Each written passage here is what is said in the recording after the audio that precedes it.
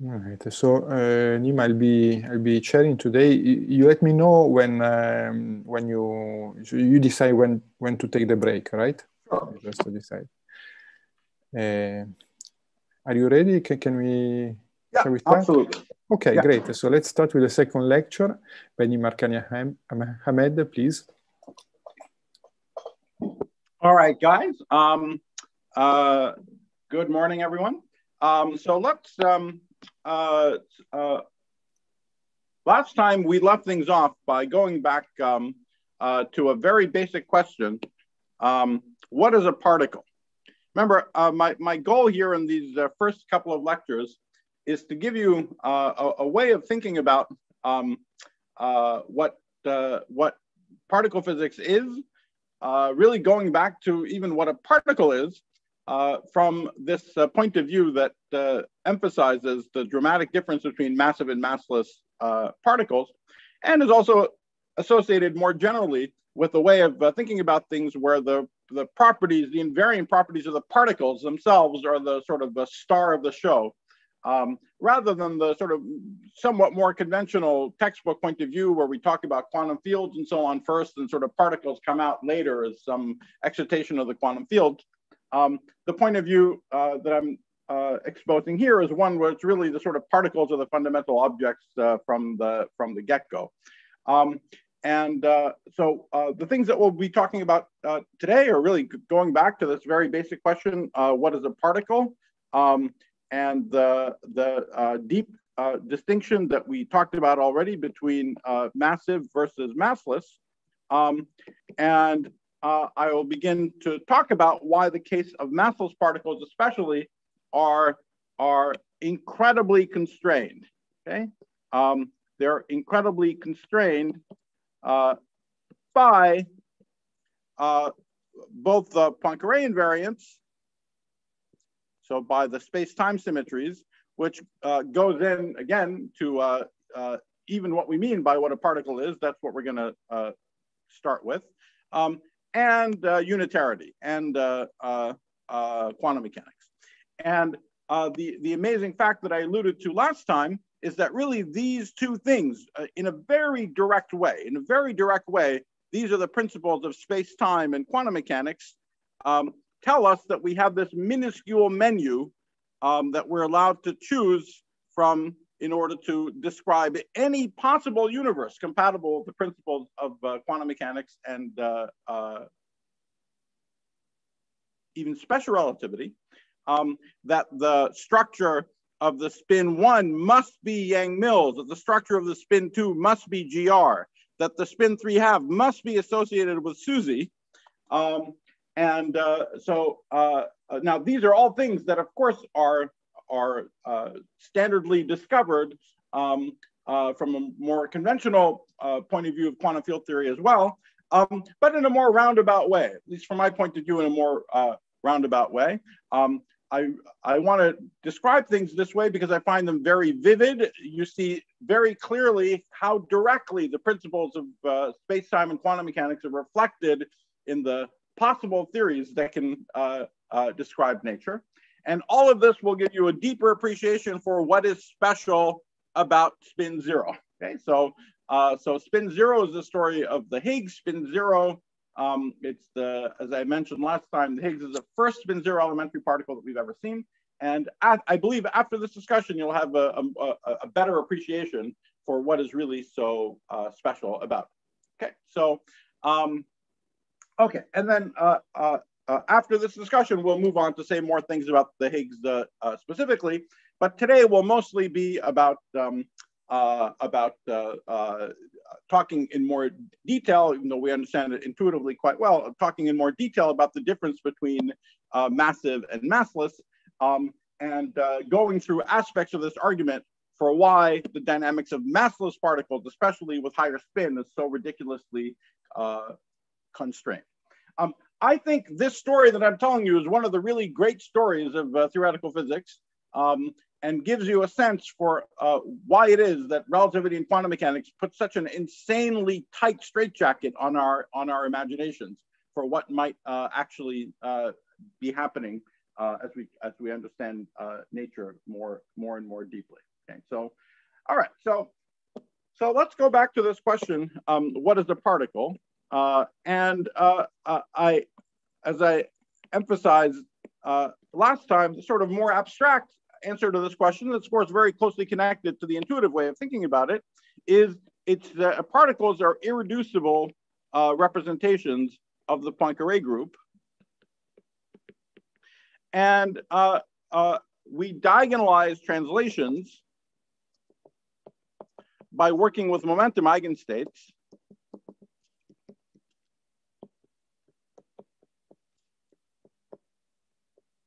And so we have states that are labeled by a momentum p mu, which satisfies the on-shell constraint that p squared equals m squared.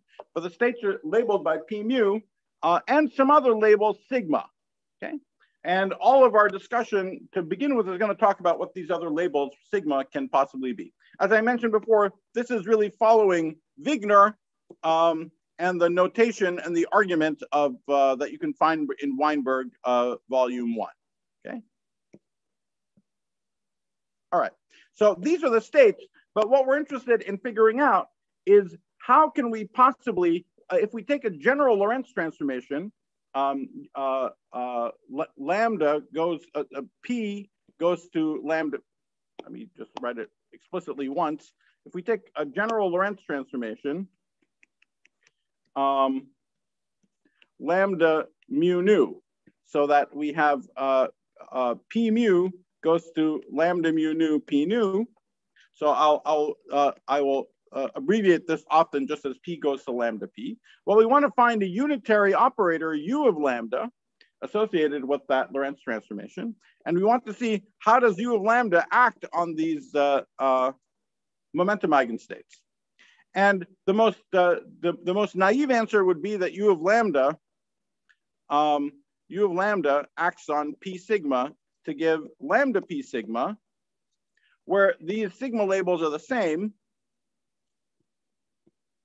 So we can ask, is this the answer? And this is not the most general answer. Okay?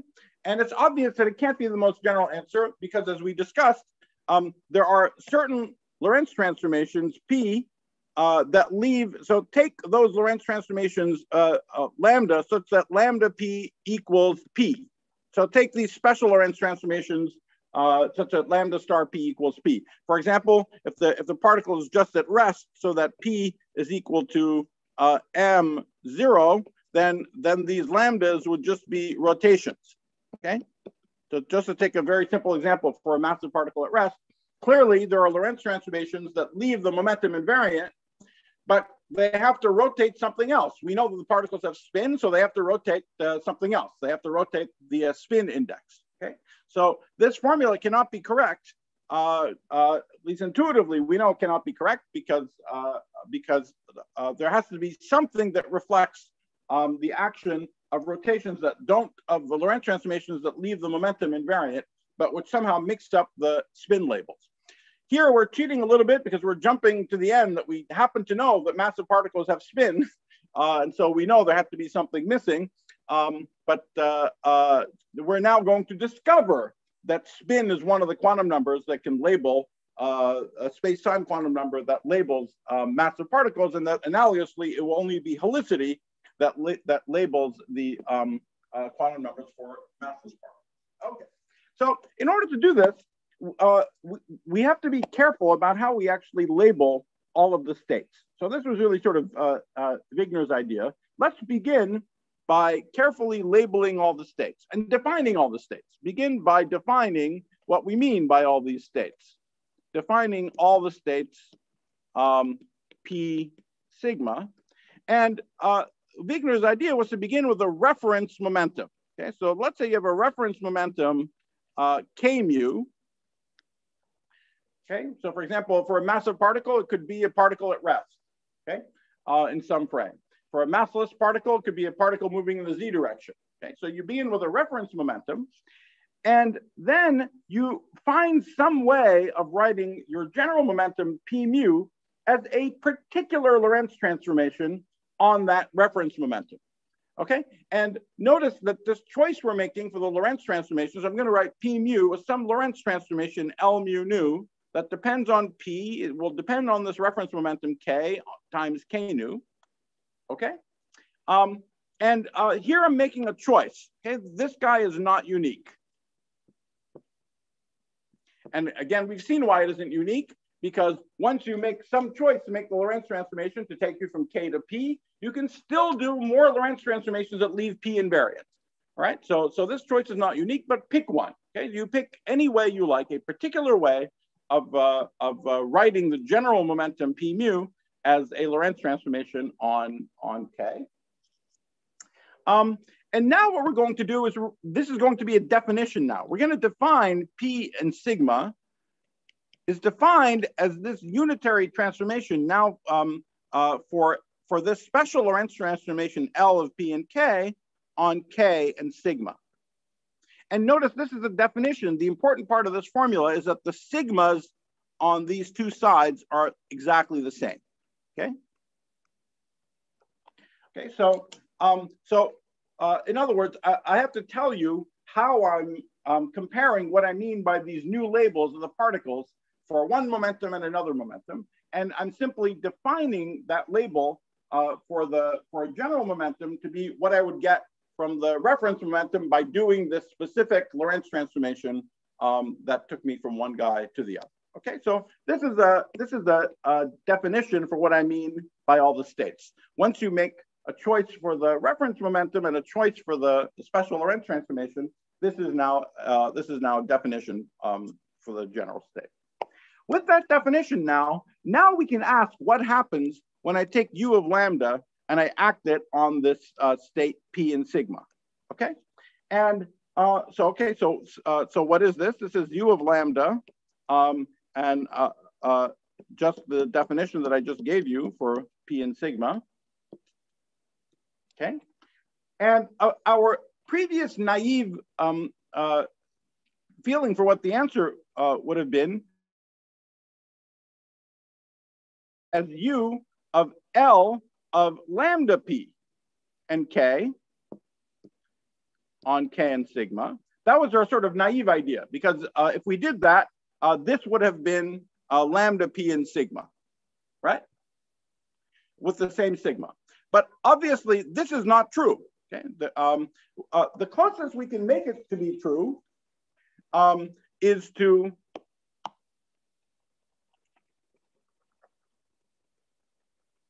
go back here and just shove in front of this expression 1, okay? I will write this as U of L of lambda P times the inverse of this guy, L inverse of lambda P, okay? So this is now U of L lambda P and K times U of this composite object, L inverse lambda K, lambda L.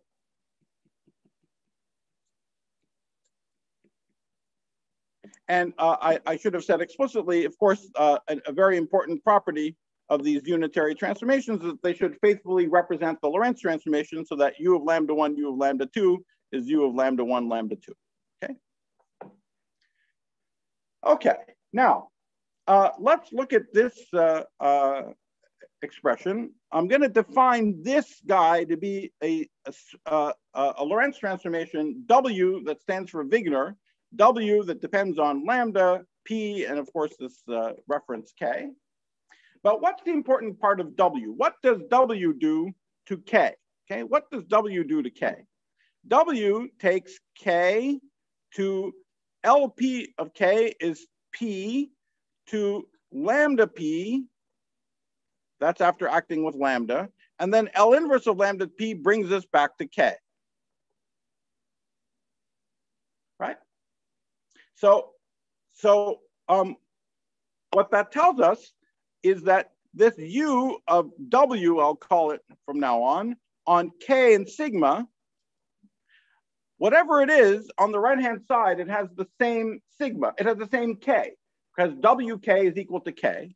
And therefore, this is something of the form, the sum over sigma prime, d sigma sigma prime of W on K and sigma prime. Okay, so that's all I know about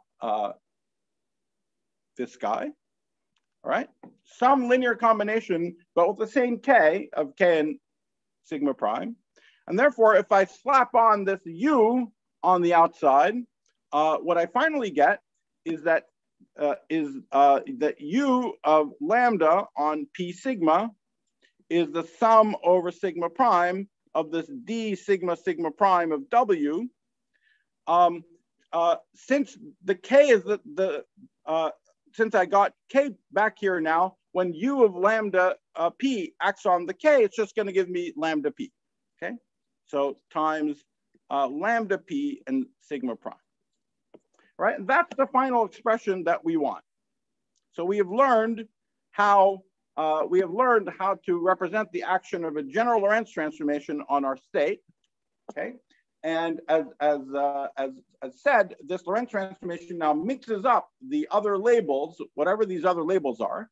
Okay, so we've learned the rule by which they mix them up, but we also learned what the other labels are.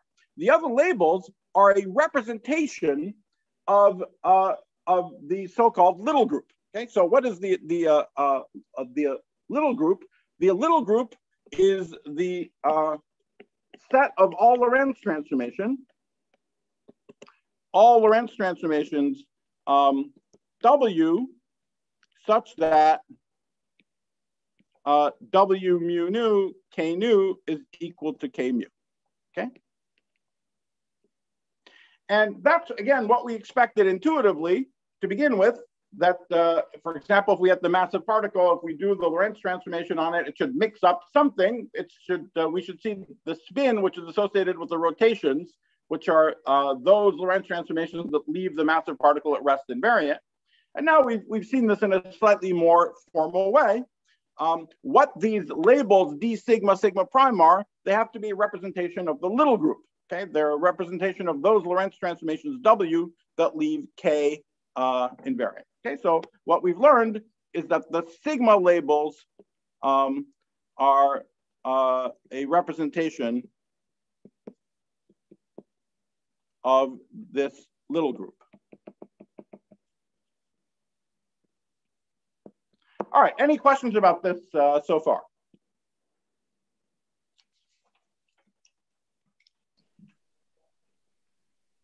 Okay, if not, let's proceed. So now let's look at this question of massive versus massless. Okay, and so first let's look at the case of massive, and we have to figure out what the little group is. So let's choose for our reference momentum the most obvious choice, M0. Okay. And therefore, the little group are just rotations, is just the rotations. For in 4 dimensions, it would be SO3. In D dimensions, it would be SOD minus 1. Okay, so that's the, but concretely, let's look at an infinitesimal Lorentz transformation. An infinitesimal Lorentz transformation is lambda mu nu is just the identity plus something small. Okay, so omega mu nu is a small Lorentz transformation. The fact that these Lorentz transformations, lambda mu alpha, lambda nu beta, eta alpha beta, has to equal eta mu nu, right? That's the whole point of a Lorentz transformation, is that it leaves the metric invariant. This tells me that this omega mu nu, if I lower the indices, is using the metric, is antisymmetric. Okay. And so if I want to figure out if I have some lambda k equals k, this means writing out the indices that omega mu nu, let's say with lower indices, k nu has to equal 0. Okay, so if we want to figure out what are the generators of the little group, we have to find those Lorentz transformation generators that annihilate the corresponding momentum. All right, and therefore, if I now choose k nu equals m0, what do I learn from this formula? Well, if I put mu equals 0, I have that omega 0 I ki is equal to 0. Okay, so I don't learn anything from that because the spatial components of k were already 0. Okay, but if I put mu equals I learn that omega I 0 m is equal to 0, right? Because the other components are 0. So that just tells me that omega I 0 is equal to 0. And therefore, since omega is antisymmetric, I also learn that omega 0 I is equal to 0. Okay, so if I look at the matrix of omegas that annihilate k, if I write here 0, 1, 2, 3, it's an antisymmetric matrix, 0, 1, 2, 3. So I just learned that these top components have to be 0, and the rest of it is just an antisymmetric matrix. And of course, this is what we're familiar with rotations, right? So this is just going to be some A, negative A, B, negative B, C, negative C, but it's only non-trivial in this lower block, and these are rotations. Okay, so that's quite familiar, and so we see that the massive little group is just saying it again is SO3 or SOD minus 1 in general, and are just rotations. Okay, now let's proceed to the massless case where things are going to be different. Sorry, and so if I look at the what's the algebra? It's the algebra? It's the usual one that we know and love, where we have Jx and Jy is IJZ, and here sorry, where these J's are implicitly negative I omega. So that negative I is just conventional. If I say this more nicely in general dimensions, instead of Jx, I would replace that with J23. Okay, so so the usual, so I could write, for example, Jz and Jy is Jx. I'm not going to write the i's because really I'm talking about omegas that don't have the i's. Okay, so this would be Jz and Jx is Jy, something like that. Okay, so those are the commutation relations, and you can just read off these commutation relations even if you didn't know about it, just by taking these matrices. The piece that's proportional to A and the B and C are three generators, and you can just work out what the algebra is. Okay. All right. So now let's proceed to the massless case.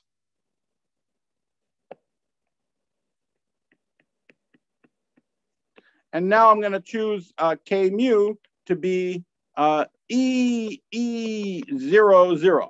Okay. So now this is a massless particle. And now let's go through the same argument. So I need to have omega mu nu, K nu is equal to 0. Okay, so if I put mu equals 0, now already I learned something that omega 0, 1, K1 plus the rest of 0 is equal to 0. So I learned that omega 0, 1 is equal to 0, and therefore omega 1, 0 equals 0. That's actually what I learned by putting mu equals 1, is that omega 1, 0, K0 plus dot dot equals 0, which already also tells me that omega 1, 0 equals 0. So that's good. And so now finally, let's put mu equals 2. If I put mu equals 2, then I learned that omega 2, 0, K0 plus omega 2, 1, K1, and everything else is 0, is equal to 0. And since K0 is equal to K1, this tells me that omega 2, 0 is equal to negative omega 2, 1. Okay. And similarly, I learned from mu equals 3 that omega 3, 0 is equal to negative omega 3, 1. Okay. So if I now look at the omega matrix, given what I've learned, if I write out the same antisymmetric matrix,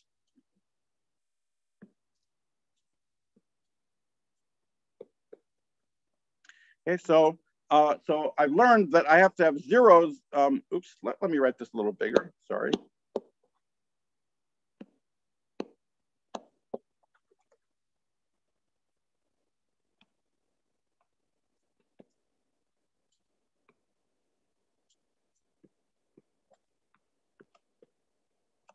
Okay, so I've learned that I have to have zeros here. And so if I call this omega 02, let me call A, and omega 03, let me call B, then I learned that omega 20 is equal to negative omega 21. Okay, so that means that if I put it by antisymmetry, this would be a negative A here and a negative B. So here this is A and B. Okay.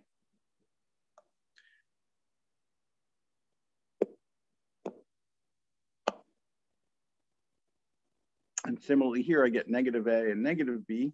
And then I know nothing about omega 23, so there's just a C there. Okay. All right, so notice that once again, there are three independent generators that annihilate the light-like momentum, but they look different. They look different than the ones that we had before, okay? So obviously the number of symmetries doesn't jump. So there's three generators for rotations, but when it's massless, we have these new three generators. And so let me define, I can define JZ to be the one that I get just from the bottom component, the familiar one. This is just the rotations, but let me do the one associated with the X. Let me call it TX. Instead of JX, I'll call it TX, which is 0, 0, 1, 0, 0, 0, minus 1, 0, minus 1, 1, 0, 0, 0, 0, 0, 0. That's the one that's associated with A, and I'll call TY the one that's associated with B. Okay, 0, 0, 1, 0, 0, 0, minus 1, 0, 0, 0, 0. Oops, sorry. Too small, minus 1, 1, 0, 0. Okay? So these are my three generators. And now you can see something interesting. Obviously, the commutator of TX and JZ is equal to TY. You can check this easily, but I'll give you the sort of intuition for it in a second. The commutator of TY and JZ is equal to negative TX. But so that's just like, looks just like ordinary angular momentum if X and Y were TX and TY were JX and JY. But clearly TX and TY commute with each other. Okay, TX and TY just act in different spaces. So TX and TY just commute with each other. Okay.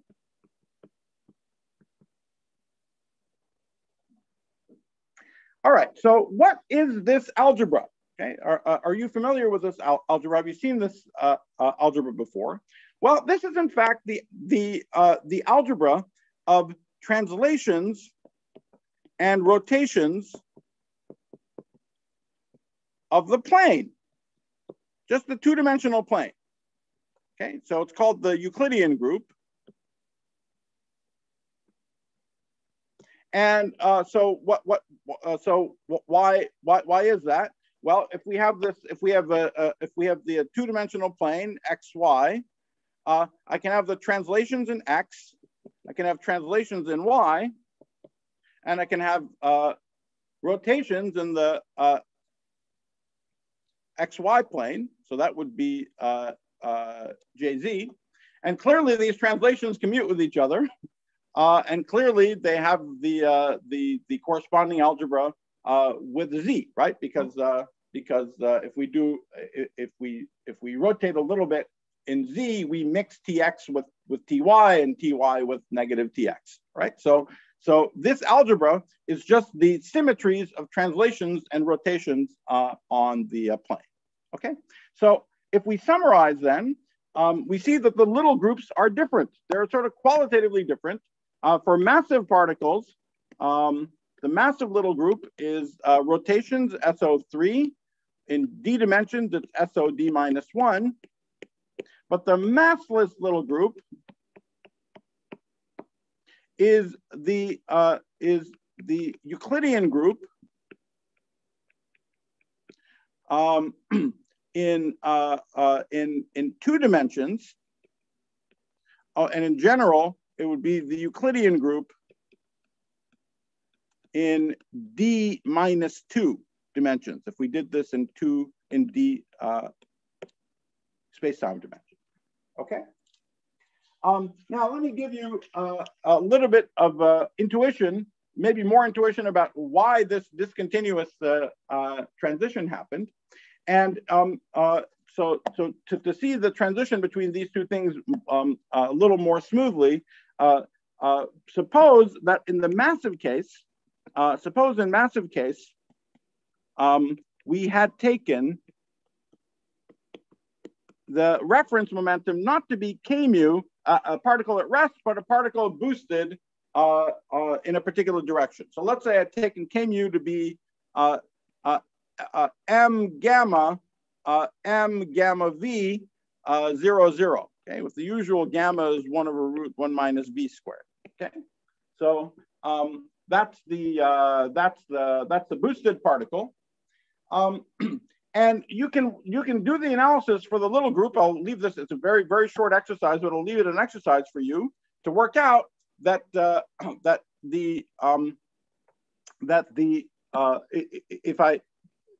if I call this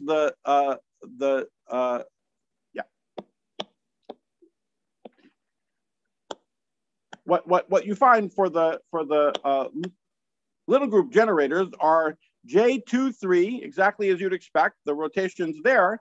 But for the other two generators, we're going to get a linear combination of J12, that's the rotation in 1, 2, plus something that's the boost in the 2 direction. And J31 minus this velocity that's the boost in the 3 direction. Okay. So that's what you'll find if you work out the little group in this case. So when the velocity is 0, we have the usual 3 generators of rotations. But as the velocity goes to 1, they shift to this J12 minus K2 and J31 minus K3.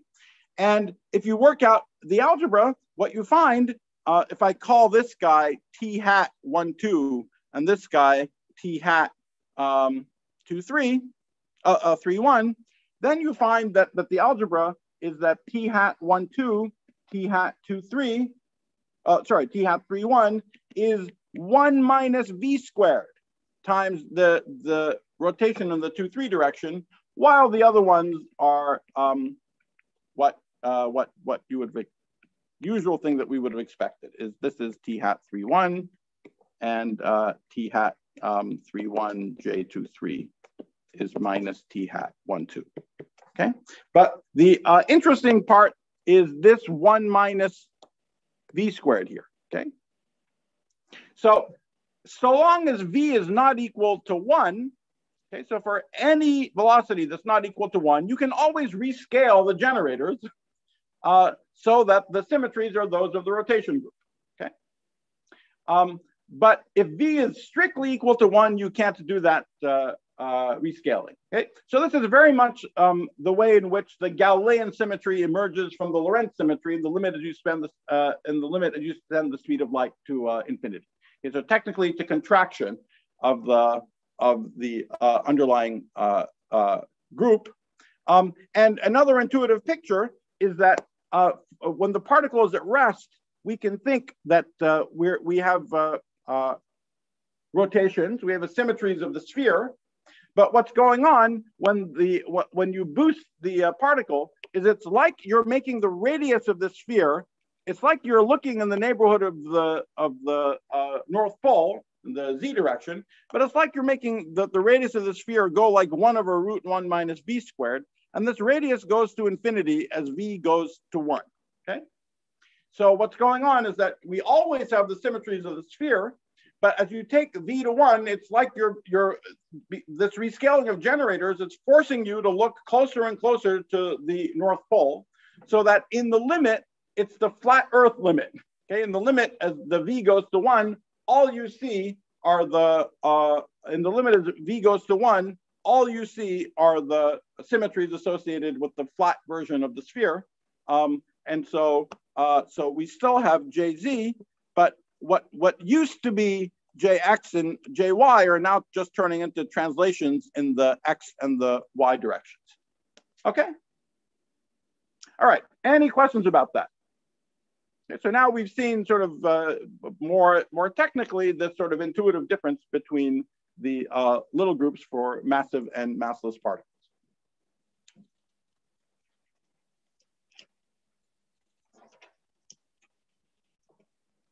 Okay. Very good. So now this difference, let me just do one more thing and we'll take our break. This difference between the little groups has a profound difference for what these labels are, what these labels sigma can possibly be. So as we've said already, if the particles are massive, since the little group is SO3, these labels sigma are just spin. Sigma labels are just spin. That's the definition of what spin is. Okay? Spin are things that are representations of the rotation group. But now let's look at the, in the massless case, let's look at what the representations of the little group could be, right? Now, notice, remember, in this usual story of spin, in order to talk about any representation, to begin with, you just diagonalize as many things as you can, right? So that's why JX, JY, and JZ don't commute with each other, and so we pick one of them. We diagonalize JZ, that's the spin in the Z direction, and then, okay, then the other two generators, we can take linear combinations to make ladder operators, and that's how we understand spin in undergraduate quantum mechanics. The situation is different than the Euclidean group. We can diagonalize more to begin with because Tx and Ty already commute with each other. Okay, so Tx and Ty commute, and then we have Tx and Jz is Ty, and Ty and Jz is minus Tx. But Tx and Ty already commute with each other. Okay, so these already commute. So I can label my states naively by the eigenvalues under Tx and Ty. Right? So that's what I'm going to do. I'm going to label my states by whatever their eigenvalues are for Tx and Ty. I've just written those as little tx and little ty. So capital Txy on the state Tx and Ty is just given by Tx, little tx or y on this state. Okay, so it's just eigenstates of the translations. They're mutually commute, so I can do that. However, let's say that Tx and Ty, even one of them is non-zero. Then I have a problem. If they're non-zero, now let me act on the state with a rotation in the Z direction. Okay, so let me see what happens if I take the state and I rotate by like e to the I theta Jz on Tx and Ty. Well, you know what this is going to do. Like Tx and Ty are just a two-dimensional vector. And so under rotation, this is going to rotate to another vector. So this is going to be, this is going to be Tx cos theta plus Ty sine theta, Ty cos theta minus Tx sine theta, right? But the important point is that if I have any Tx, Ty non-zero here, then by acting with Jz, I'm going to produce all these other states on the circle, right? And I will have all these states. I must have all of these states for all these different values of t here. Okay, because why? Because starting from one of these states, by applying rotations, I'm going to get other states. That's the whole point of the, I start from any given state, I apply the symmetry, I get other states. So this tells me that whatever these labels sigma are, have to be continuously infinite. All right.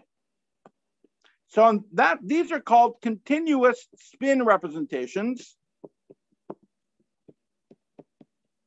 And that's what comes out of the box when you think about representations of the little group. It's a very peculiar thing, okay? That the most obvious representations of the little group for massless particles actually have an infinite continuous number of spins. It's not like the massive particles where we have, you say spin 1 and you have 3 states. Spin a half, you have 2 states. Here, there's a continuous infinite number of states if you allow Tx and Ty to be non-zero, okay? Well, that's odd. We haven't seen these in nature. We have not seen massless particles that have a continuous infinity of a number of degrees of freedom. And this actually remains kind of an interesting area of research. Every now and then people come back to try to see if it's possible to make sense of these continuous spin particles. But we haven't seen them in nature. That's not a very good argument, but we haven't seen them in nature. B, the attempts to make theoretical sense of them are confusing at best so far, even though some progress has been made over the last 5, 10 years or so. So what we're going to do at the moment is just sort of punt on this problem, and we have to somehow avoid this infinity, avoid continuous infinity. How do we avoid this continuous infinity? The only thing we can do is to choose Tx and y to equal 0. Okay? If we choose Tx and y to equal 0, then we're nailed to the origin. All right? But then we just have one state, right? I have one state, and I know that e to the I theta jz acting on the state where Tx and Ty are 0 is just going to give me something proportional to the state again. And so it's just going to be some e to the I, some value I'll call h theta 0, 0, right? And so we've learned what is the label associated with a massless particle. It only has a single label, okay? And the single label is this helicity h.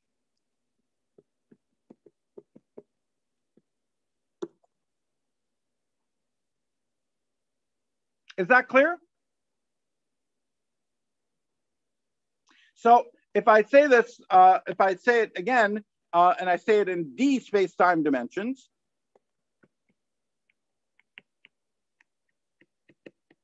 the statement is that massive particles are representations of SOD minus 1. Massless particles will always have these funny continuous spin representations of the Euclidean group of d minus 2. See, that has the same number of dimensions as SOD minus 1. Okay, that's just the story we're talking about, but these are the funny continuous ones. If we want to avoid the continuous ones, so avoiding continuous nails us to this t to the origin, and now it gives us representations of SOD minus 2. Okay, so that's the sort of famous drop in the number of degrees of freedom now in general for a general space-time dimension between massive and massless particles. And to say it one last time, the smooth thing that carries over smoothly with the amount of symmetry doesn't change, the number of generators doesn't change, is rotations SOD minus 1 to the Euclidean group Euclidean d minus 2. But the representations with the Euclidean group have this continuous infinity in them unless we further send things to the origin. After we send those t's to the origin, the only thing that we're left with are rotations around the direction of motion of the massless particle, which is SOD minus 2. And that's this drop in the number of degrees of freedom between massive and massless particles. Okay, but again, in 4 dimensions, in the familiar case of d equals 4 dimensions, this is just a massive particle. SO3 is spin s that has 2s plus 1 degrees of freedom. But massless, that's massive. Massless is just helicity.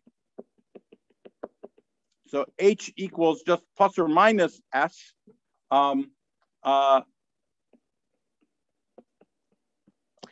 as I alluded to last time, nothing at this point in our discussion even forces us to have both plus and minus. In theories that have parity symmetry, or at least approximately in parity symmetry, we're forced to have both helicities. But at this point in our discussion, all we've learned is that we can either have just plus or just minus. Okay, perhaps this is a good time to take a break and ask for questions. Any questions?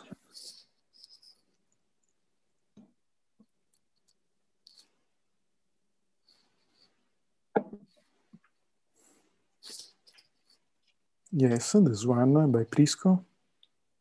Yes, go ahead.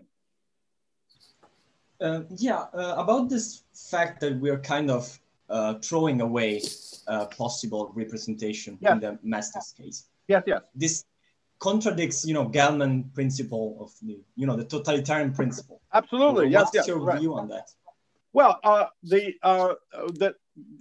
as I said, in theoretical physics, it's never a good idea to throw things away that appear to come out of the theory just because we haven't seen them yet in nature, because they might eventually show up somewhere in the nature. So we get to be chauvinists as theoretical physicists to just study what our theory tells us is interesting, and eventually the experimentalists will find it. But in this case, it's a more confusing situation, because when you start studying whether it's possible to describe these continuous spin particles in a consistent way, it's not obvious that there is a consistently interacting theory for them, right? So, and in fact, the whole story of continuous spin particles, or the development of them, is a good example of this alternate point of view of thinking about the interaction of particles from this particle-centered on-shell point of view, because certainly you don't run into them obviously with Lagrangians or anything like that, right? And when you play with Lagrangians, you don't see these things come out, but you can nonetheless sort of play with them to see from the perspective that I'll talk about in the next lecture, whether it's possible to write down consistently interacting amplitudes for continuous spin particles with ordinary particles, with gravity. And it's a confusing subject.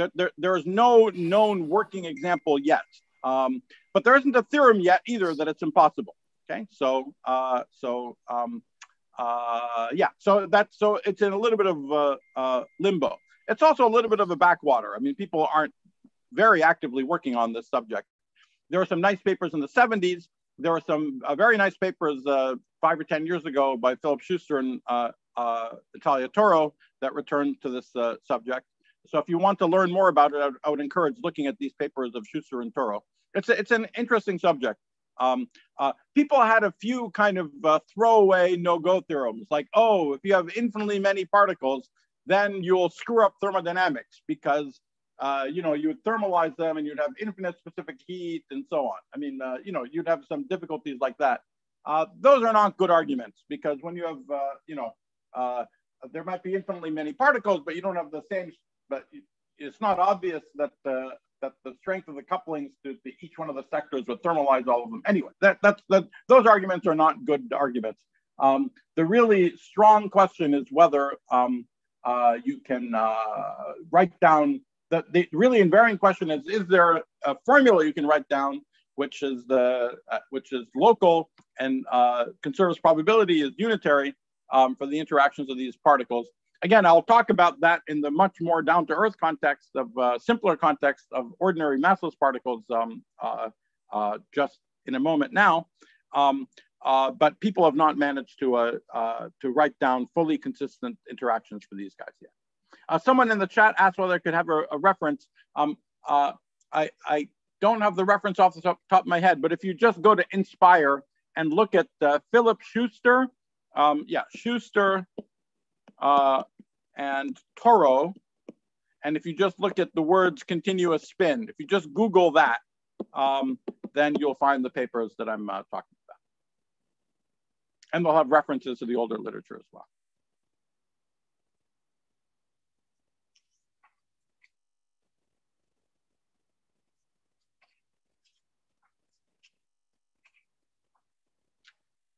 Any other questions? Yes. Yeah, so you said that in recent years, like some research developments has been made in continuous spin particles. Have they been able to pinpoint like an energy scale in which you might be able to see them, if at all? Yeah. I mean, what they're the things that have been done are, I believe, if I remember properly, something which something that does make sense is the interaction between ordinary matter. So this kind of vertex, ordinary continuous spin particle, people have figured out what this what that vertex should look like, and from there, I think there's a proposal for what this that process should be. So I think there is probably some, you might look for massless. Remember, these are massless. So you'd look for some sort of long-range interaction, maybe with very weak coupling, some long-range interactions associated with these continuous spin particles. I can't remember if any phenomenology was done with this. Because again, it's at a very primitive stage to really even see if these kind of interactions are possible. But Philip and Natalia, who wrote these papers, are dyed-in-the-wool people with connections to experiments. So if it was possible to talk about experimental signals, I'm sure they did it in their paper. And in terms of the things that are being done, is it largely are they suggesting more bosonic particles or fermionic particles, or is there like? It's not. I think they were imagining the. They were imagining the. Just no one knows. Yeah, I think that they're imagining bosons. Yeah, and the people have what is this? Let me just say something about it quickly. What you should do in talking about this, of course, is instead of talking about this continuous T, you can go to a Fourier basis, right? You can go to a Fourier basis, and in that Fourier basis, you would just have an infinite number of spins. Okay, so just usual thing. Instead of talking about the position eigenstate on the circle, you go to the momentum eigenstates on the circle. And so you can think of the continuous spin representation as being labeled by the radius. So this is a number rho. You can think of it as labeled by the radius and just an infinite number of spins. Okay, so n is just an infinite number of spins. N equals minus infinity to infinity. Okay. So I'm just saying that that I can represent any point on the circle here, any t I'm going to write or any t I'll write as a rho e to the I theta, and this state is then labeled. I can write as a sum of rho and n e to the I n theta. Okay, as n goes from minus infinity to infinity. So really, you should think about these continuous spin representations as a representation that's labeled by this number rho. And an infinite number of spins. So somehow it looks like a particle with a massless particle with an infinite number of spins. And there has been suggestions now and then that these might be related to strings in the high energy limit. If you imagine looking at strings at energies vastly bigger than the string scale, well, that also looks like somehow a system with an infinite number of spins, of higher and higher tower of spins, but because you're going to infinite energies compared to the mass of the string states, that kind of looks like roughly looks like a system with infinitely many spins, infinitely many massless spins. So that's why there's some suggestion now and then that this continuous spin limit might be related to the high energy limit of string theory. And again, now and then people were interested in that question because maybe there's some the magic of string theory is associated with a huge enhancement of symmetries in the high energy limit. So that might be one setting in which these things matter. Okay, but anyway, those are just words. They haven't been made particularly concrete. But in any case, it is kind of fascinating that it kind of sits there like a lump.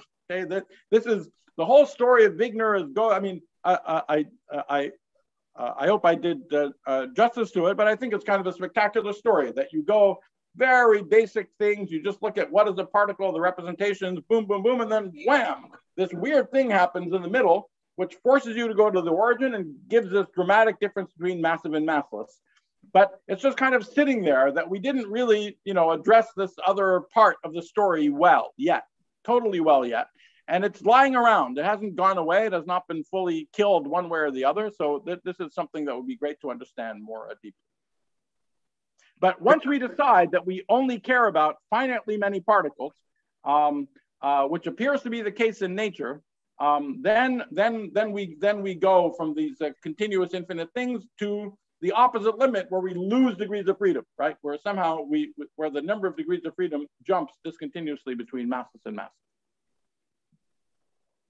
Any other questions? Yes. So, maybe a stupid question, but all standard model particles that we have seen so far are tied to this zero representation, right? Yeah. Okay. So is it just another possibility that there are particles who have infinite numbers? Okay. Yes. Good. I just want to make it is another possibility, as I said. It has not been settled one way or the other. But there's no known working example of an interacting theory with these things. No known fully working example. Okay. But nor is it totally ruled out. So that's why it's an interesting subject of research. As I said, it's not a super active subject of research because it's very confusing. That's of course a good reason for it to be actively studied. I mean, we should always be attracted to the most confusing things. That's especially when they're sort of deep things. But it's not. Anyway, it's not. Yeah, you should read the papers and form your own opinion of the state of affairs. But yeah, but they were quickly thrown out, as I said, in the early days, not for very good reasons. A, we haven't seen it in nature. B, you would instantly thermalize all of them, and you would screw up. I don't know, the specific heats. Everything would be screwed up. I think those are not very good reasons, either one of them. A better obstacle would be if it's somehow impossible to build consistent theories. By the way, it's not inconceivable that it's impossible to build consistent theories because, as we'll discover, even for these ordinary representations, it's impossible to have consistent theories of massless higher spin particles if we have gravity. I'll explain why that is. That's also something that's simply impossible. So just because things are allowed by the representation theory does not mean that you can build consistently interacting theories for them. So it could just be that it's similarly impossible to build consistently interacting theories for these continuous spin particles. I'm just saying that no sharp statement about this has been made in the year 2021, one way or the other. Yeah. There's another question by Maria. Hi. Hi. I wanted to ask you about something that we talked about yesterday.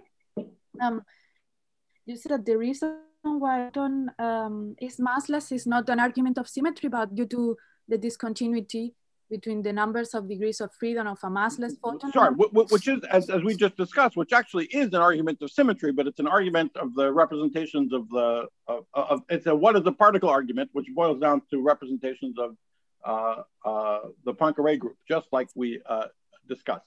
I meant it's not a consequence of gauge symmetry, that it's kind of backwards. That gauge symmetry is something that we introduce in order to be able to describe massless particles, in order to be able to take into account this discontinuous difference between the number of degrees of freedom of massless and massive. Yeah. But sorry, I didn't mean to interrupt. Go ahead. Yeah. Yeah, my question was that if it's not so much an argument of gauge symmetries, why do people normally solve these kind of problems of huge corrections with symmetry arguments, such as introducing supersymmetry? Oh, beautiful, beautiful, because there's a very important distinction here between gauge symmetries and global symmetries. Okay. Gauge symmetries, well, we'll talk about it more in just a moment, but let me just say it now since you asked the question. It's these gauge symmetries that are a little bit in the mind of the theorist. They're not really there in nature. They're in the mind of the theorist as a very useful tool to describe the dynamics of massless particles with spin. But the whole point of gauge symmetries, and really the more correct word is gauge redundancies, is that the physical states are gauge invariant. Okay, so that's again, we'll talk about this point more in a moment, but global symmetries are different. Global symmetries relate different states to each other, right? So and so global symmetries have consequences. Global symmetries are not in the mind of theorists. Global symmetries are real things. They have consequences. For example, in the they imply that different states of the system are degenerate with each other. When you spontaneously break a global symmetry, we get Goldstone bosons. So global symmetries are perfectly fine to rotate things into each other.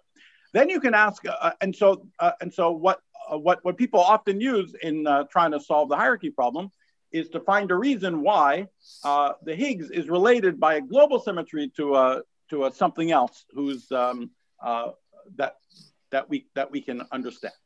But you can also see this from the point of view that I'm talking about, which is that the real mystery of the Higgs is that the real mystery of the Higgs is that it has spin 0, and that doesn't have a jump in the number of degrees of freedom between massive and massless. Every other spin, even spin 1/2, has a jump in the number of degrees of freedom between massive and massless. Even for spin 1/2, when you take into account that really we only have one helicity, either plus or minus helicity. So when we have something massive, we have both of them. Okay, so from that point of view, in order to the approaches to the hierarchy problem can be thought of as one way or another finding a symmetry to relate the spin 0 particle to a particle of a different spin. And in supersymmetry, there's a global symmetry that'll mix up the spin 0 particle with the spin 1/2 particle. Of course, that's close to the conventional way of talking about things too, where we say chiral symmetries can protect the spin 1/2 masses, and supersymmetry lets you inherit the chiral symmetry for the spin 1/2 partners for the scalars. Okay, thank you. All right. All right. No more questions? Can I ask a quick question, Nima? Yes. No, I was wondering about the continuous spin.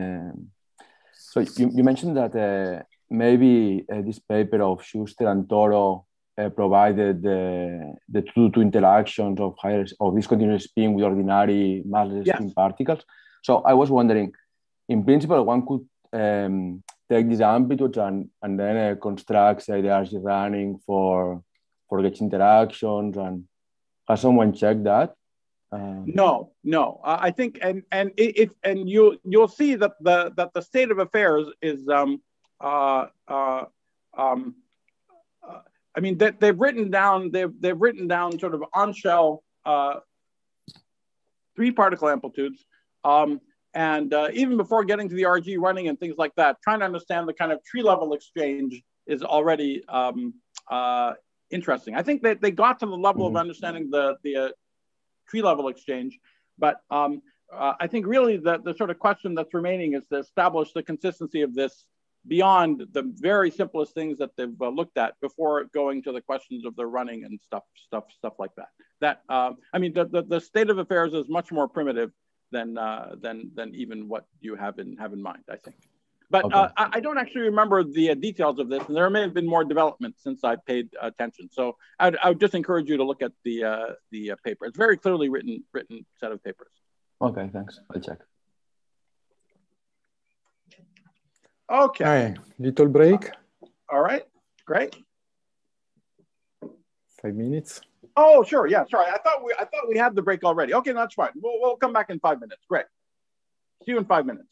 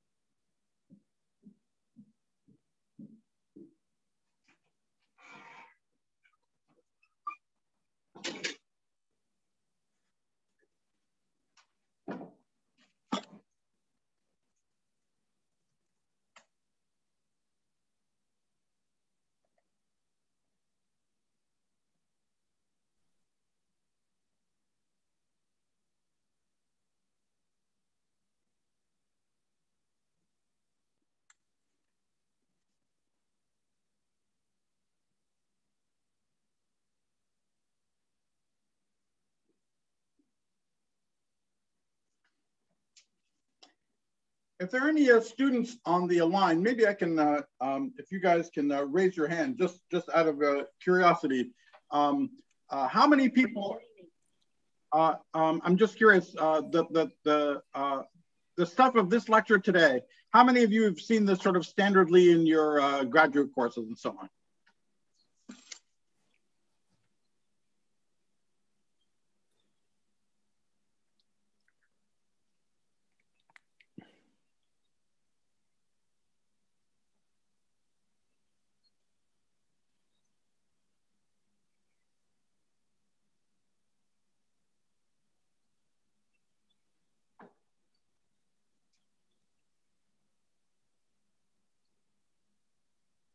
Okay, thank you very much. So it seems to be a relatively small fraction of you guys, so it seems worth. So I hope you guys found it useful. But we're going to be turning now just from the basics of this representation theory to some physics. So should we start, Andrea, or wait a little? Sure, longer? please. Okay, great. Okay, very good. Let me do that then.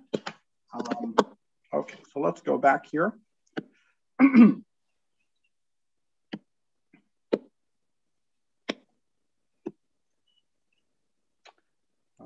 was I?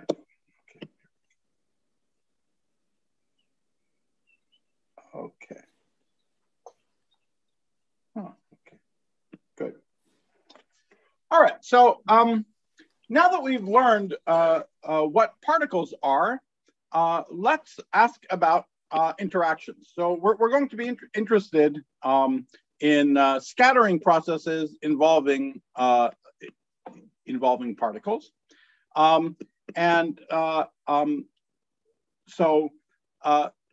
Just talking about, so let's imagine that we're just going to scatter massless particles for now.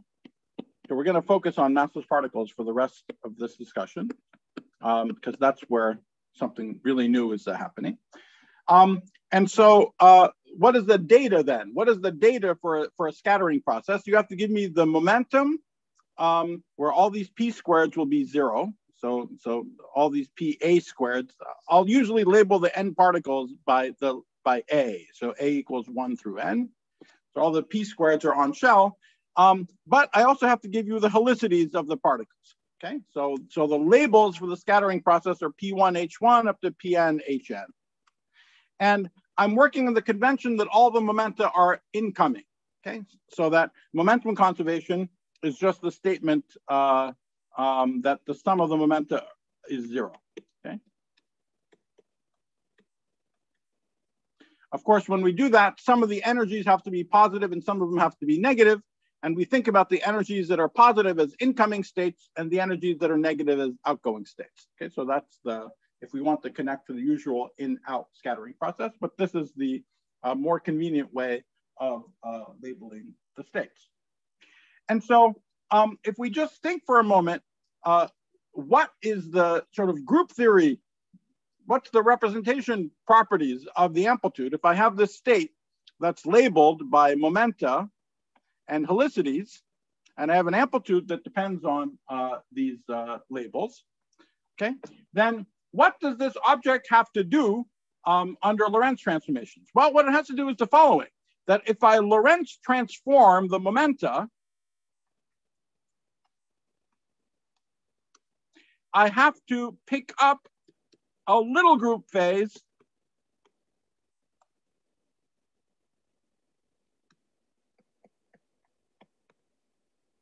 okay, so this is what an actual amplitude does. All right, and that's just, and I hope that's obvious. We imagine that the actual that the scattering matrix is actually Poincare invariant, so it has to have the delta function for momentum conservation. Okay, that's translational invariance. But under Lorentz transformations, we just saw that if I do a Lorentz transformation, I need to pick up the little group phase on the state. Okay, and so that means that this amplitude is not Lorentz invariant, but if I do a Lorentz transformation, every particle has to pick up its corresponding little group phase. Okay, right? So these are the transformation properties of the amplitude. Now, I hope you notice that this is not exactly what we talk about in courses when we talk about amplitudes, let's say for the scattering of photons, okay, just to give an example. So in the usual formalism of field theory and Feynman diagrams, let's say we have some amplitude for photons. Well, we immediately talk about not an amplitude, but what's sometimes called the Feynman amplitude, which is an amplitude in quotation marks, okay? The Feynman amplitude, which now has some Lorentz indices on these m's, right? mu1 up to mun. You know, we see this like all the time when you draw some diagram like this, you just see it nakedly because there's a mu index here and a nu index there, okay?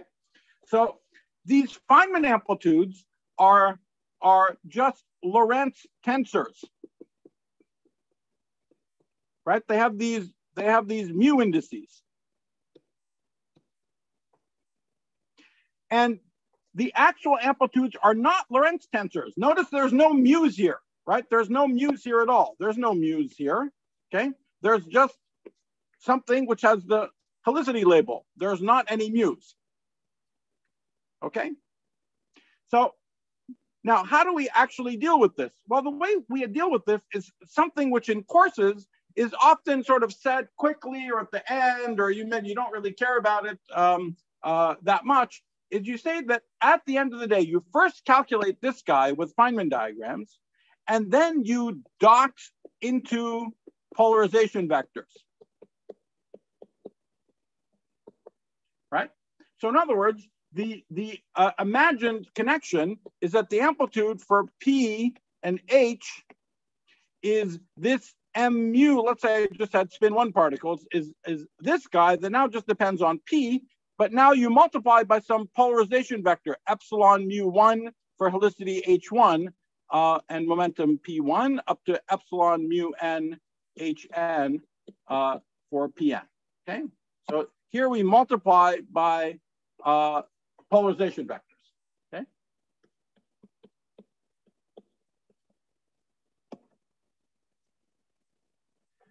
Okay, now, and this is really not a coincidence, okay? Because what is the polarization vector doing, okay?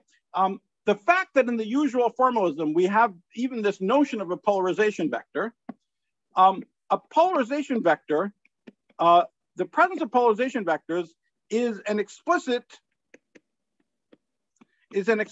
reminder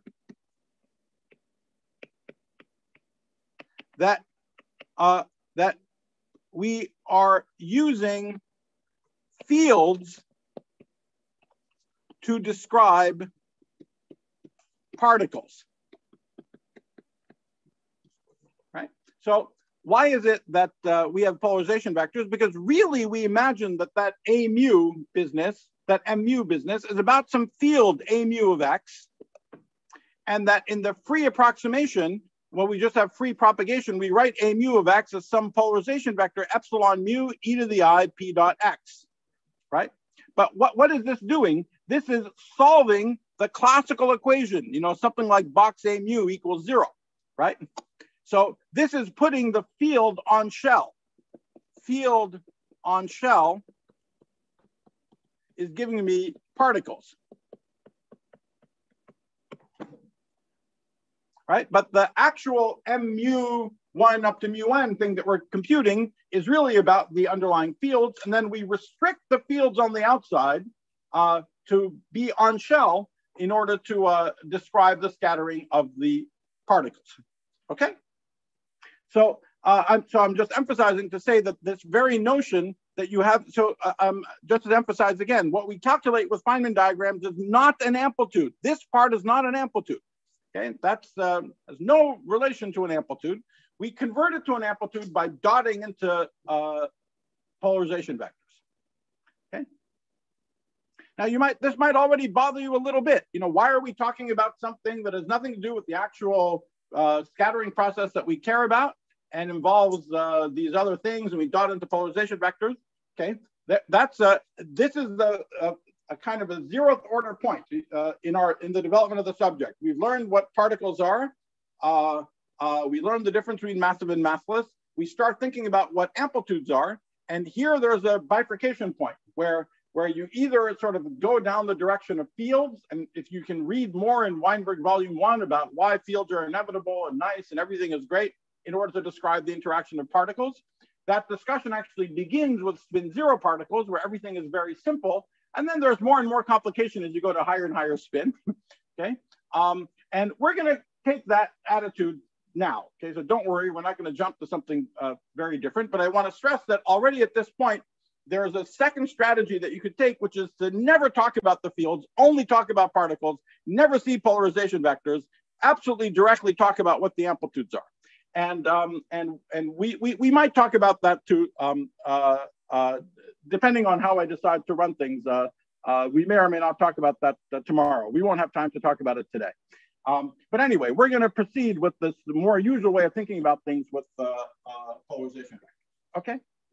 Now, for massive particles, we're talking about massless ones, but let me just remind you, for massive particles, there's no problem with polarization vectors. Okay. There's no problem with polarization vectors. And let's think about what I mean. For example, for spin 1, I would introduce an epsilon mu of P. And now epsilon mu, how many degrees of freedom are there in epsilon mu? There are 4 degrees of freedom, right? Epsilon 0, 1, 2, 3. But we know that, that massive spin 1 has only 3 degrees of freedom. So what is this difference between 3 and 4? Well, we know that the polarization vector satisfies a constraint, right? What is the constraint that it satisfies? It satisfies that epsilon dot p equals 0. Okay, so that's one constraint on a polarization vector. And again, if we go to the rest frame where p mu is equal to m0, this just says that epsilon mu is equal to 0 epsilon, right? And that's perfectly good. So these are my 3 spin states.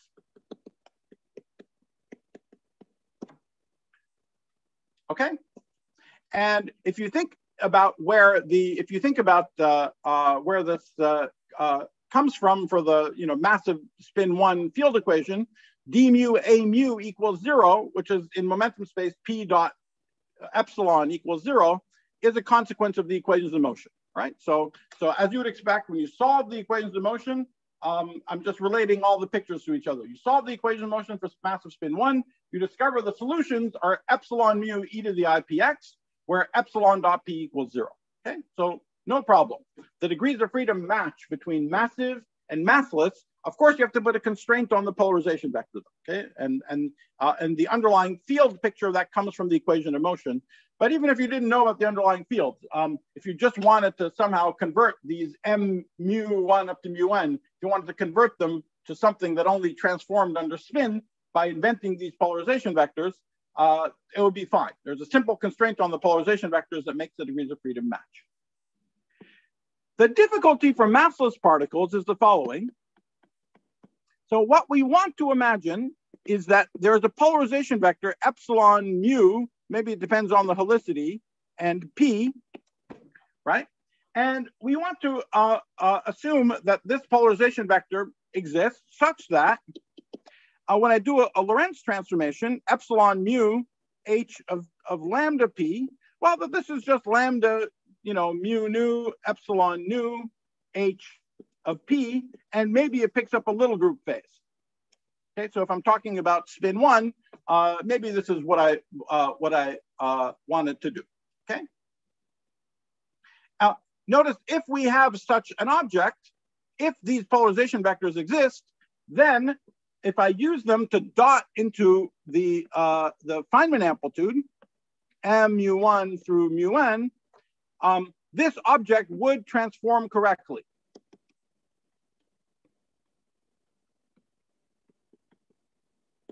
Okay, so that's the kind of point, is that these polarization vectors are kind of the polarization vectors are supposed to have one index that's Lorentz and one index, the helicity, that's little group.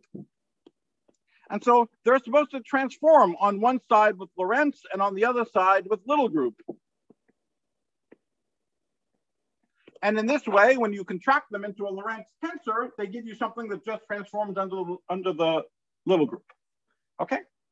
So that's our desire for what polarization vectors should be. The analog of that definitely works in the massive case. Okay? Of course, it's not a phase, but the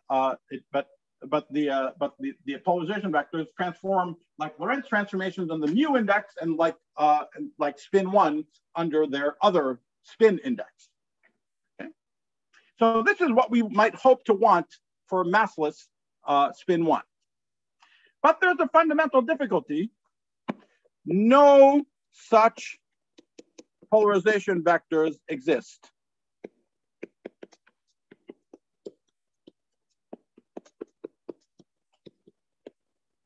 Okay. And it's easy to see why.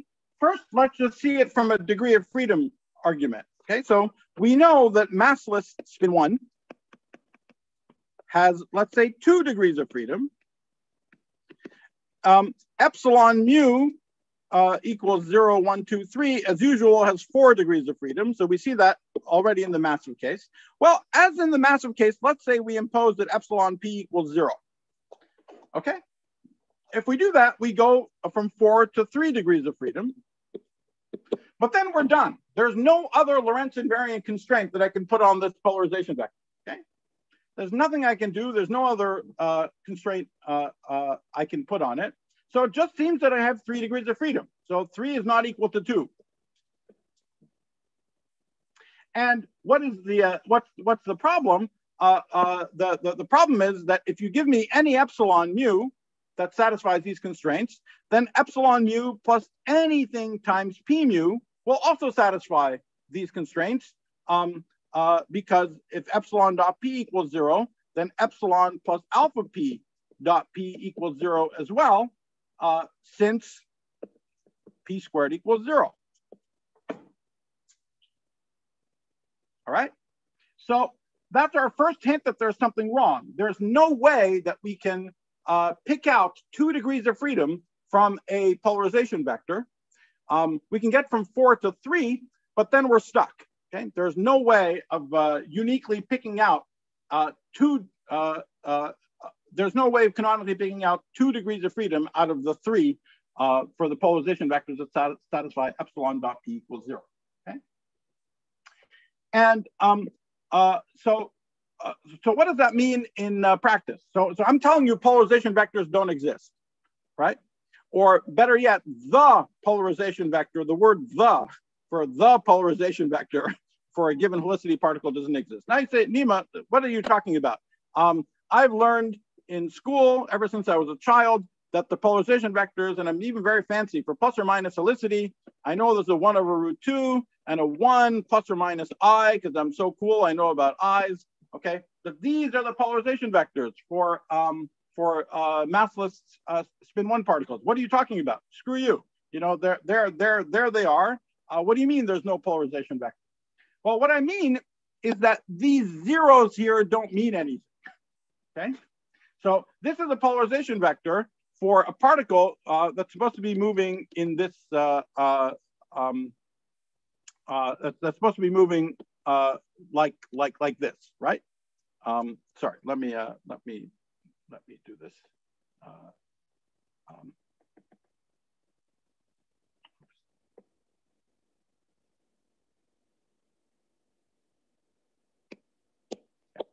So if we have a particle moving in the z direction, let me do it right. If we have a particle, I wrote it wrong. If we have a particle p mu, let's say moving in the z direction, then we say that the polarization vectors plus or minus are like 0, 1 over root 2, plus or minus I over root 2, 0, right? This you've seen in books all the time.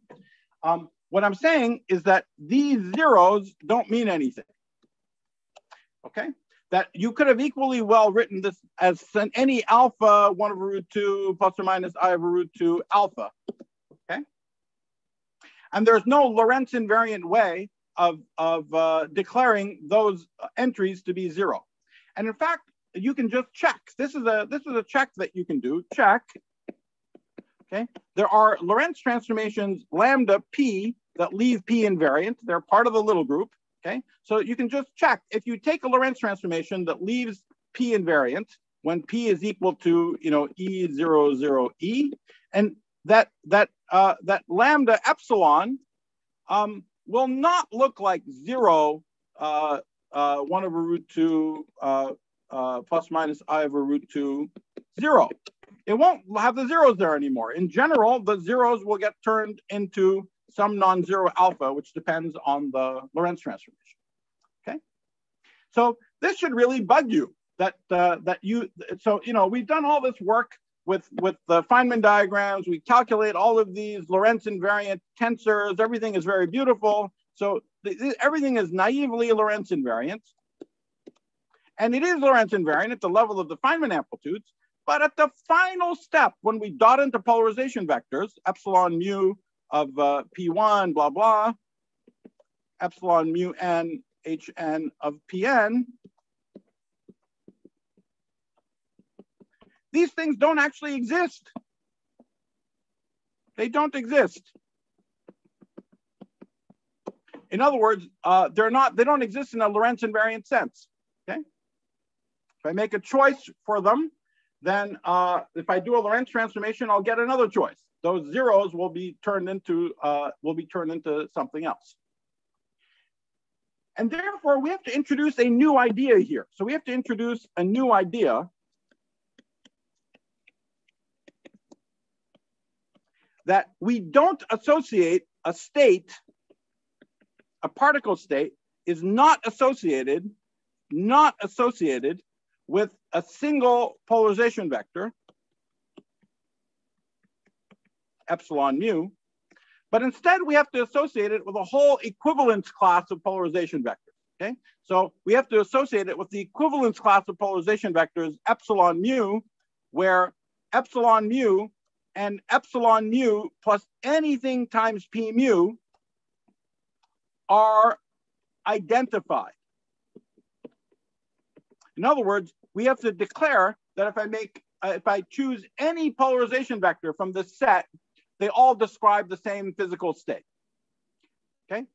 Because while an individual polarization vector is not Lorentz invariant, obviously this whole equivalence class of them is Lorentz invariant. If you do a Lorentz transformation on one polarization vector, you'll land on another polarization vector in this set. The new polarization vector will only differ by the old one by something proportional to p mu. Okay, so if you just say that you're not going to label a state with a unique epsilon, but only by a member of this class where two epsilons are identified if they differ from p mu, then that is a Lorentz invariant way of talking about the estate. Okay, is that clear? Any questions about that?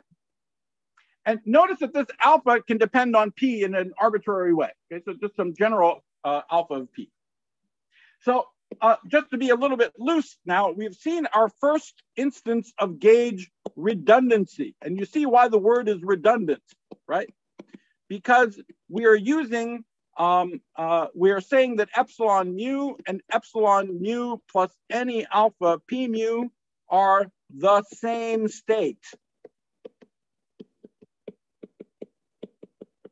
The whole point is that we have to enlarge what we meant by labeling a state to allow all of these labels to describe exactly the same thing in order for, now, and by the way, why are we doing all of this? Because we made the decision early on that we're going to first compute Feynman amplitudes and then dot into polarization vectors.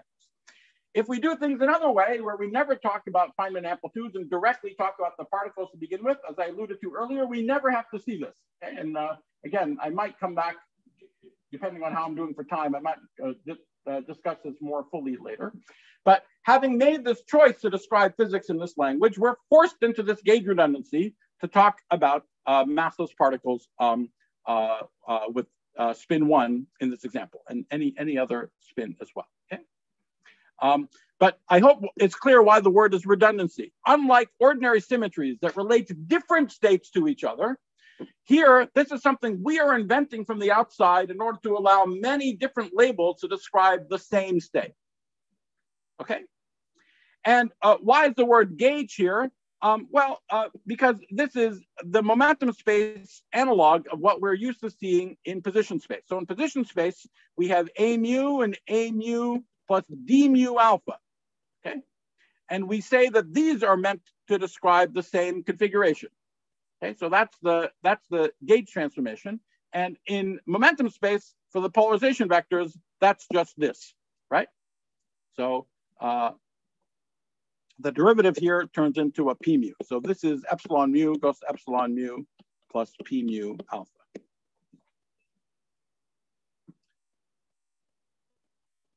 Okay, all right. But there's a very big consequence of there's a very big restriction on the Feynman amplitude. There's a restriction on this amplitude mu1 through mu_n, if indeed the physics only depends on this equivalence class of epsilon mu with epsilon identified with epsilon plus alpha p. This just says practically that if you dot epsilon mu1 through epsilon mu_n, m mu1 mu_n to get the actual amplitude, we should get the same answer if we replace any given epsilon mu with epsilon mu plus any alpha of p times p mu. Okay, and that tells us that whatever these m mu1 through mu_n are, they have to satisfy that if I take any one of the indices m mu, p mu, and whatever the other indices are, that if I dot that into p mu, I should get 0.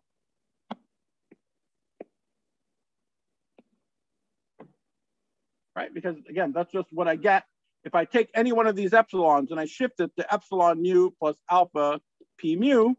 If I'm going to get the same answer, it had better be that the p mu dotted into m mu1 gives me 0. Right?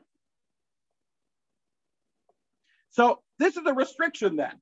We thought when we're playing with Feynman, amplitudes, we thought that anything we did was Lorentz invariant, everything is fine, but it isn't. In order for it to be physically Lorentz invariant for describing the amplitudes of the scattering particles, whatever the rules are that give us this m mu have to be such that they satisfy this important constraint. Okay, and only then do you get something that's actually physically Lorentz invariant. Now, in textbooks, this is often called the on-shell Ward identity.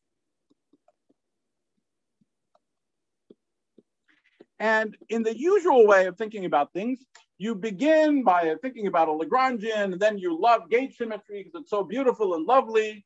And then you have to gauge fix because it's confusing. You get something infinite if you don't gauge fix, so you gauge fix the thing. You have the gauge symmetry, but then you gauge fix it. And then a later consequence of the underlying gauge symmetry of the Lagrangian is the on-shell Ward identity.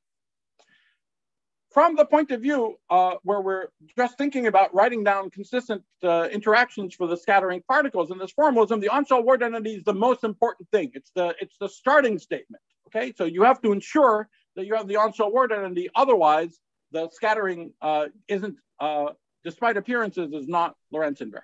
Okay, and I now want to show in a way that's as closely related to the usual language as possible. How this implies that if we're going to describe the interactions of massless particles, we need to have something like gauge invariance. Okay, so let's do a little example. By the way, Andrea, how am I doing for a time? In principle, you're 10 minutes over time. In principle, I'm 10 minutes over time. Okay. Let's see what I can do. Can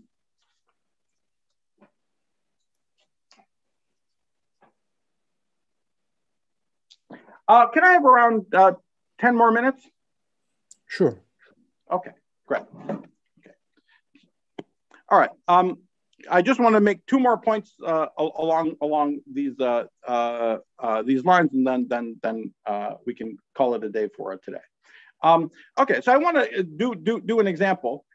Let's say I want to describe massless spin 1 interacting with spin 0. Okay, so just but forget about all the stuff you learned in books for a second, other than the fact that we're going to write down Lagrangians and Feynman rules and stuff like that. Okay, but don't worry about gauge invariance. Is it pretty? Not, you know. Let's just we're physicists. We're not philosophers. So we're just practically, we want to go and build a Lagrangian here. So what would I do? So let's say for the spin 1 part, what Lagrangian would you write down? And if you've never heard of anything, and if you're honest with yourself, you would never write down -1/4 f mu nu f mu nu. What a weird, complicated thing, f mu nu d mu a nu minus. Why the hell would you do that? What you'd write down if you're just a dumb guy, and you should be a dumb guy whenever you possibly can be, is just d mu a nu squared.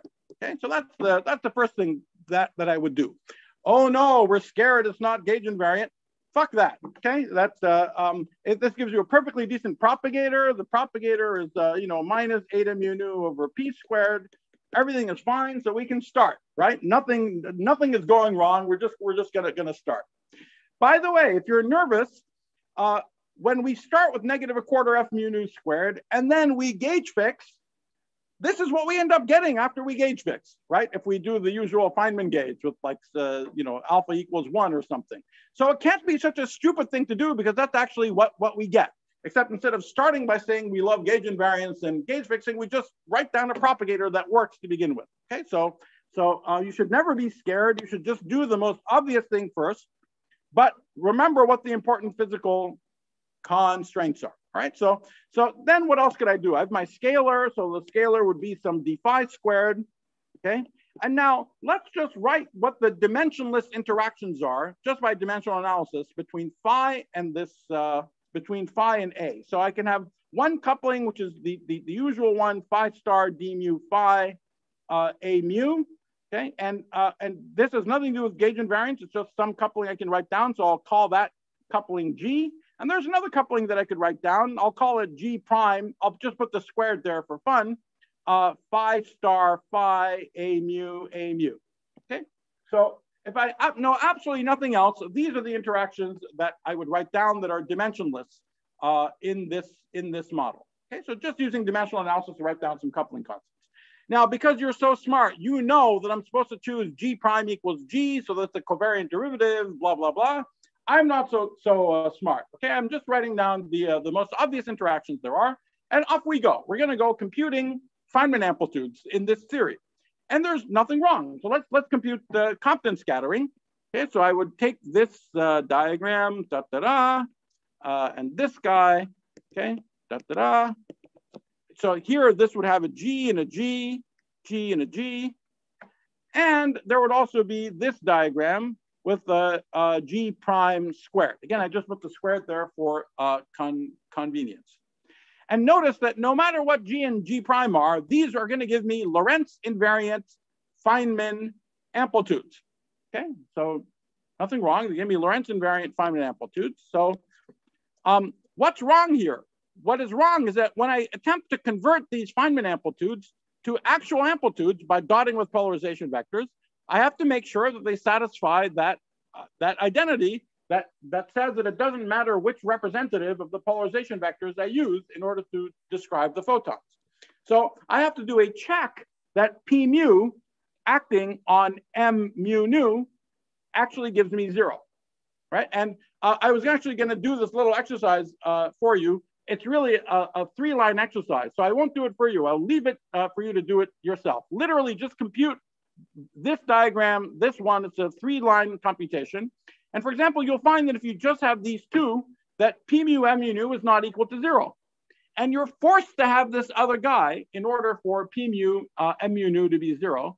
And in fact, having that is going to force that G prime is equal to G. And so, so beginning with this more primitive condition, which to say for the 5th time is encoding the fact that the Lorentz invariant Feynman amplitudes turn into Lorentz invariant scattering amplitudes for the massless particles, which forces this gauge redundancy in the description using polarization vectors. That tells you that the Lagrangian you have to use has to have some special property, has to relate different couplings to each other in order to make this on-shell word identity true. And the fact that the underlying redundancy looks so similar to the gauge redundancy in position space is a clue that one way of doing this is to write down a Lagrangian that has the gauge symmetry.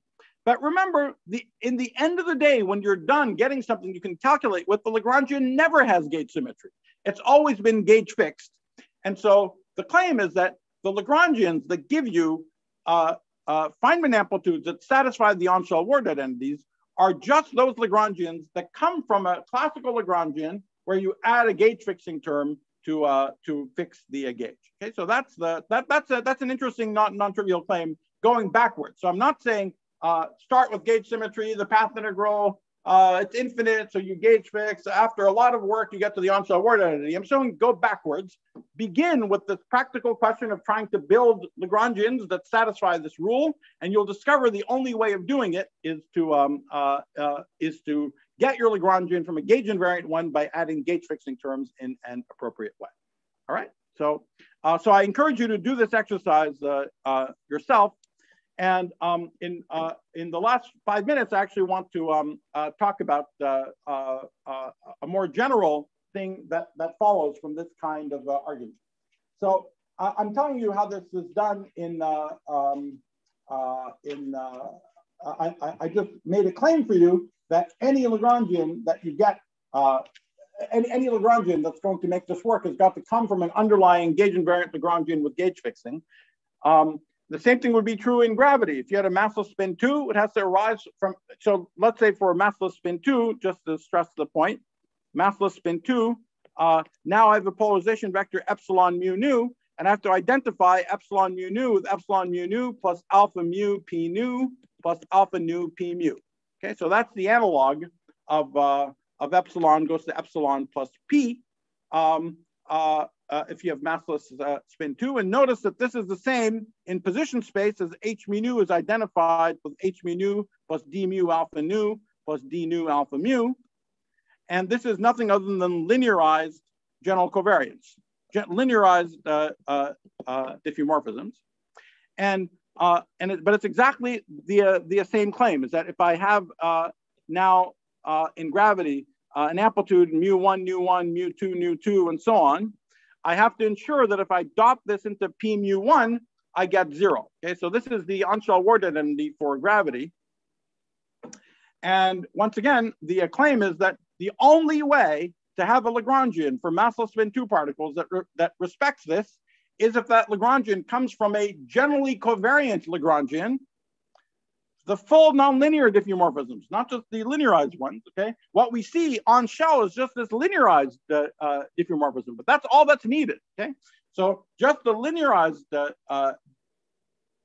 diffeomorphisms, this on-shell word identity forces the underlying Lagrangian to be generally covariant up to gauge fixing terms, of course, okay? Which then we use to actually do the computation.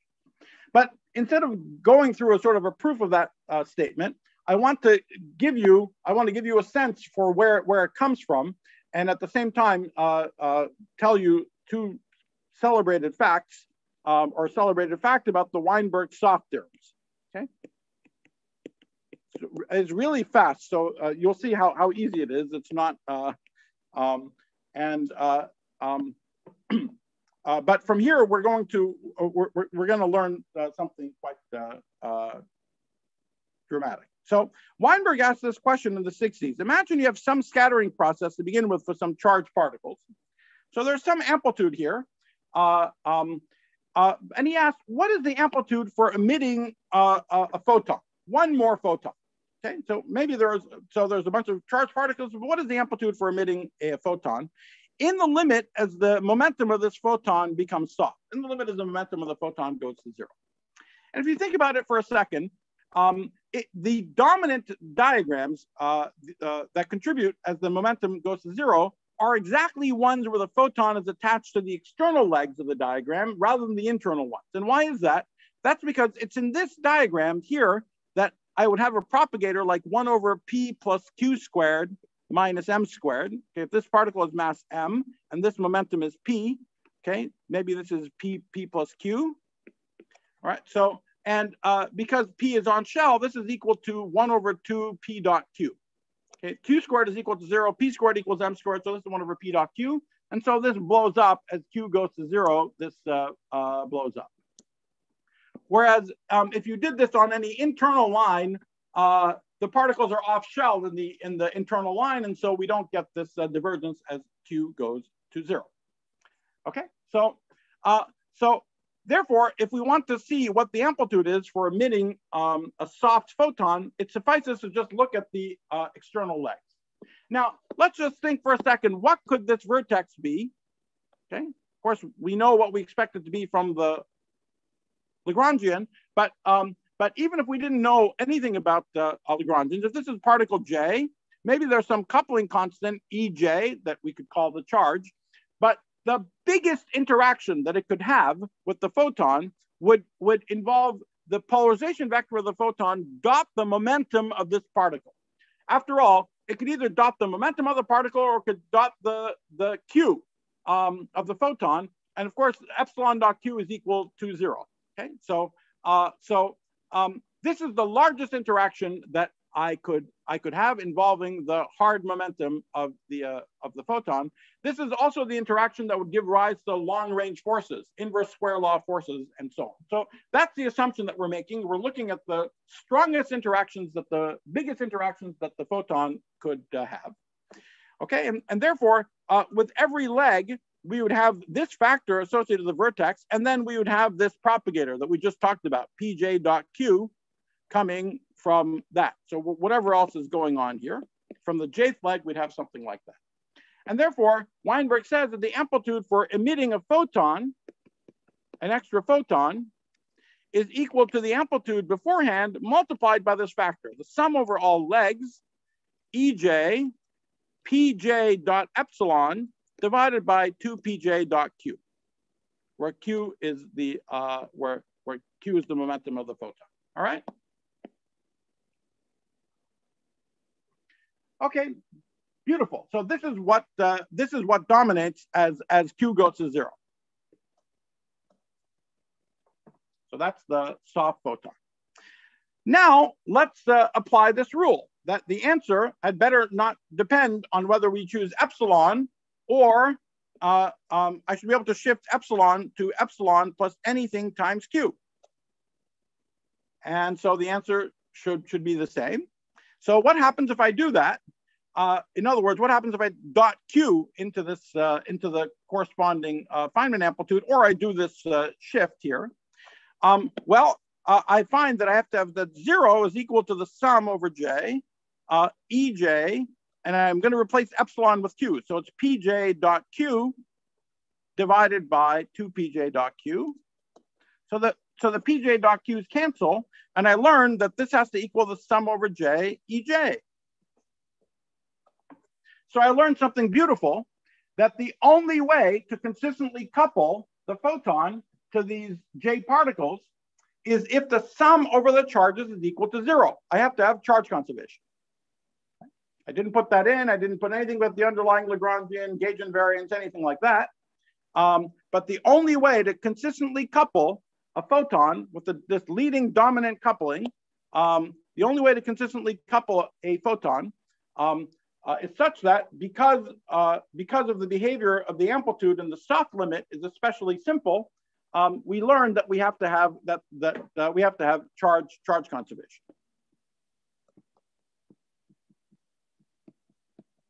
All right, let's continue this argument. And now imagine that we are emitting a spin 2 particle. Okay, so this would be some mu nu. Now exactly the same argument for the jth leg. For the jth leg, I would emit a spin 2. So I would write down the leading interaction I could write down would be epsilon mu nu, pj mu, pj nu. Okay. So, and some coupling constant, I'll call it kappa j. And once again, from this propagator, I'd have an over 2 pj dot q. And so Weinberg would tell you that the amplitude for emitting anything plus a soft graviton with momentum q is equal to the amplitude without it multiplied by the sum over all j, this coupling constant kappa j, pj mu, pj nu, epsilon mu nu over 2 pj dot q.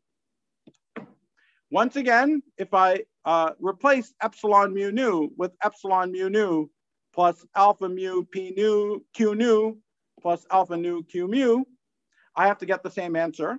And so that means that if I strip off the epsilon mu nu and just dot this into just q, I should get 0. Okay, so that implies that the sum over j, kappa j, pj mu, pj dot q over 2 pj dot q is equal to 0.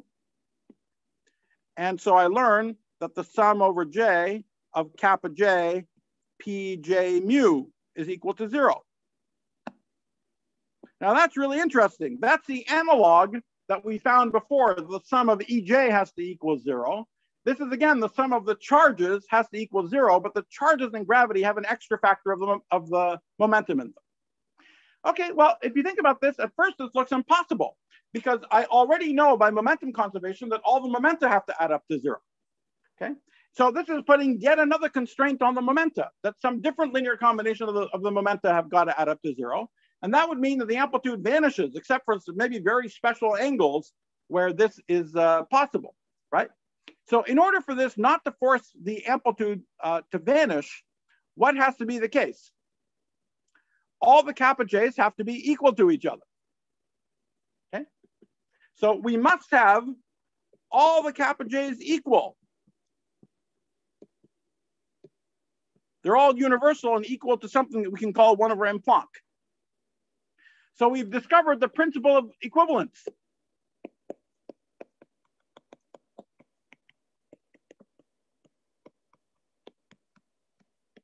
The universal coupling of gravity.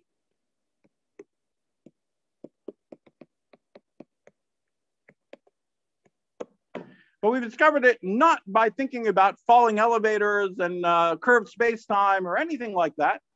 We've discovered it as a consequence of the consistency of special relativity and quantum mechanics, right? Okay. And as I said, this is a special case of the more general fact that I was telling you that that the on-shell word identities that are that from this language are just a way of enforcing that we have real Lorentz invariance for the scattering of these particles, force you into the structures that we know and love of Yang-Mills and general covariance and so on at the level of the underlying Lagrangians. But the Weinberg-Stoff theorems are a sort of a quick way of seeing this in a certain limit. And if we go one step further and try to do this with a particle of spin 3, okay, so some mu nu gamma, okay, so then we would write down some epsilon mu nu gamma, pj mu, pj nu, pj gamma, and then we get it over 2 pj dot q. Well, by the same logic and some coupling kappa j, by the same logic, we'd have to have that the sum over j of kappa j, pj mu, pj nu is equal to 0. And now this is just impossible. There's nothing I can do. This is now a quadratic constraint on the momenta, and it's just impossible. Okay, I can't. There's no choice I can make for the kappa j's that does not that doesn't put so many constraints on the external data that that the amplitude would just have to vanish. So from these amazingly simple arguments, and what I hope you saw is that we just began with Lorentz invariance and quantum mechanics just at the level of unitary representations of the Poincare group. We see this dramatic difference between massless and massive. And when we describe physics with our standard formalism of polarization vectors and so on, this forces us into gauge redundancy. And it has these dramatic consequences that massless spin 1 has to have a gauge structure. Massless spin 2 has to have a generally covariant structure. And you can't have massless spin 3 and above. Okay, so that's, I will, so someone asked for references. Yes, this business about the Weinberg soft theorem is also very nicely explained in Weinberg's, I believe, volume 1 field theory book. So it's, yeah, that's the best discussion of it that I know of. Okay, so maybe I will stop here. Again, so what I hope you got from this lecture in a much more maybe direct way than what we usually see with the books, where we go through a sort of roundabout process of thinking about a Lagrangian, and we like gauge symmetry because it's pretty, but it makes the path integral divergent, so we gauge fix, et cetera, and then very, very late in the day, we come to thinking about the actual connection to the direct particles. What I hope you see is how absolutely direct the connection is between these deep facts about the way the world in the wind that we see when we look outside the window, how the properties of that world, sort of gross properties, follow very directly from the deep principles that we know about. As I said, what I showed you in this lecture, in the second lecture, is the sort of best way of showing it in the usual formalism. There's an even deeper and more transparent way of, a more powerful way of seeing it in an alternate formalism where you never see these polarization vectors to begin with. And I will think a little today whether I'll come back and actually describe this tomorrow or move on to other things, because I'm going as usual more slowly than I thought I would. But I'll stop here. Thank you very much. All right, thank you very much. Very nice, Nima. Maybe we can take a few questions, if you don't mind. There's one from Fabio. Thank you for your patience.